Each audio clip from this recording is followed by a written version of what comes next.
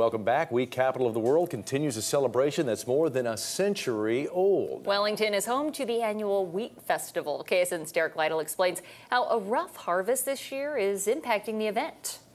Harvest is about 60% complete, and the state is 84% behind the average, according to the latest Kansas Wheat Harvest Report. People attending the event say it's more than just celebrating a good harvest, but coming together as a community. Coordinator for the past 3 wheat festivals, Valerie Earle, says it's important to stay positive. We've been doing this for 123 years, so we celebrate through the good and the bad. There's always going to be those years that aren't as worth celebrating, but that's where you come together as a community and remember what it's all about. People at the picnic braved the heat index of 115 degrees. Preparing for the heat is part of the planning. They're staying cool and getting hydrated to be able to come out and embrace the heat. We have a lot of vendors out here and different organizations and businesses that are handing out water. We've got a business that's doing snow cones.